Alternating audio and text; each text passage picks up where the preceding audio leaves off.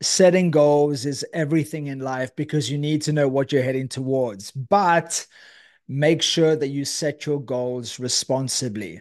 You can actually be someone that sets goals and ends up becoming less motivated, less inspired, less confident, and actually less well, with your well being going down further and further and further. Why?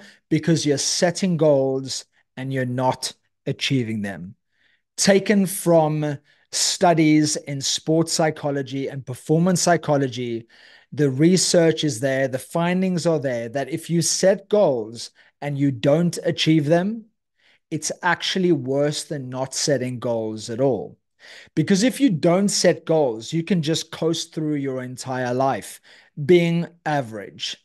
But if you set goals and you say, I'm going to do X, Y, and Z, and I'm going to achieve it by one, two, and three, and you don't do it, you are now conditioning yourself to believe that you are not a person of your word. And there is nothing worse than that, not being a person of your word, not walking your own talk. You actually, over time, as you continue to set goals and not achieve them, set goals and not achieve them, and set goals and not achieve them, your confidence going down, your inspiration, motivation going down, your wellness decreasing, you start to not even believe yourself in life. You start to not trust yourself.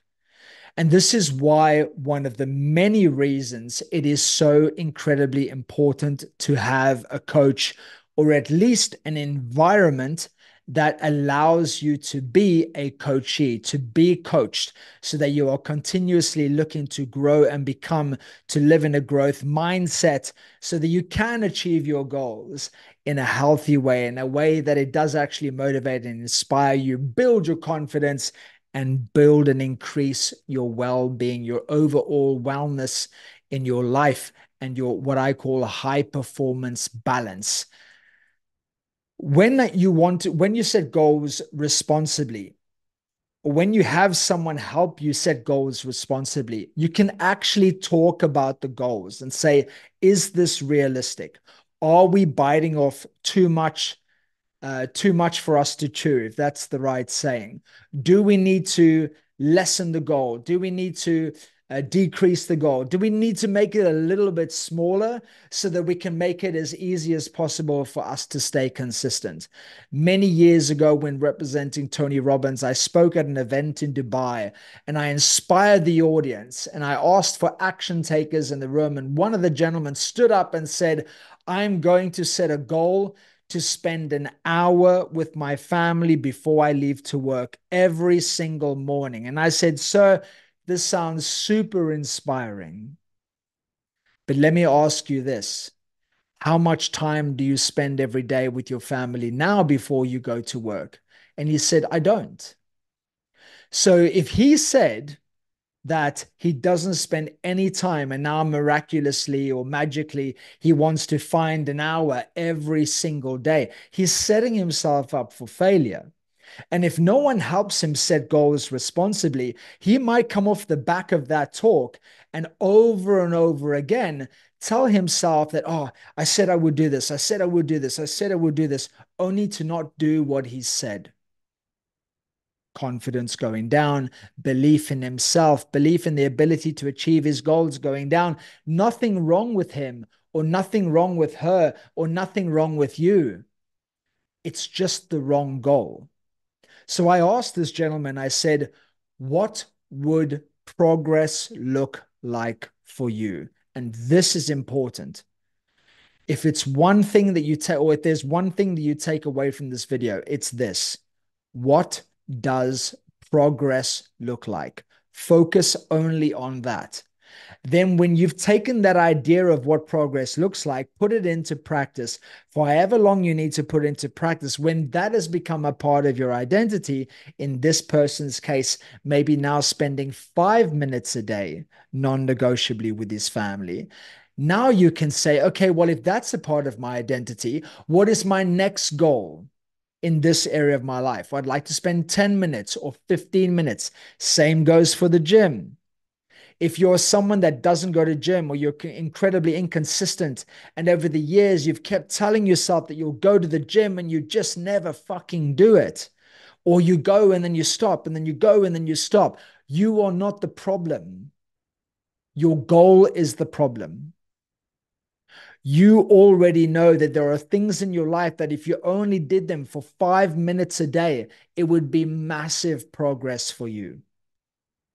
So in my spiritual gym community, I encourage people to set daily non-negotiables, goals that can be integrated into your life as daily ingredients to help you become the person that you want to become, but not making them so big that you can't do them on a daily basis. And that could be 5 minutes of meditation, 5 minutes of exercise, 5 minutes of journaling, 5 minutes of an activity that focuses on your business. It can just be a few minutes of something. And actually, right now, whilst I'm filming this, I have a group of clients in a 12-week incubator where for 12 weeks, they're 1 month in right now. Their only goal working with me for 12 weeks is to choose 10 non-negotiables that they can stick to every day and do them every day. Little things like journaling. One of my clients says, I want to listen to something educational on the way home from work or to work. Another client says, write gratitudes. I ask them to check in with me, answering some questions that take like 2, 3 minutes every day. It's little things, but it's these little things that you do every single day or don't do that become the big things, because it's the little things that you say you're going to do that you don't do that over time become your identity. And your identity, by not achieving the goals that you set out for yourself, becomes, I am not a goal achiever. I cannot achieve my personal goals. I don't have time for my personal goals. I don't have space for my personal goals. Now's not the right time. All bullshit BS beliefs. You are not the problem. The goal is. So if you want help making your goals more achievable, if you want to make it as easy as possible for you to start staying more consistent in the areas of your personal goals than you've ever been in your life, join my spiritual gym community. It's an online community, an online app where you get exercises in physical mastery, mental mastery, and spiritual mastery so that you can live more consistently with discipline, wealth, health, and happiness. There's tons of courses in there. There's my one program called Ordinary to Extraordinary. It's a 3-month coaching program that I used to sell for over $1,000. It's now in there for free. The membership for Spiritual Gym is currently $49 a month. It's only going to go up as the membership increases. You can cancel within 7 days. You can read the whole or listen to the whole Ordinary to Extraordinary course. You can listen to the other modules in there. You can connect with the community. You can get everything you can from the Spiritual Gym and then leave within 7 days and have it cost you nothing. I've made it this way on purpose so that you remove any kind of barrier that's stopping you from achieving your goals. Now, I talked a lot about not achieving your goals, not achieving your goals, not achieving your goals. Be careful when you're setting goals.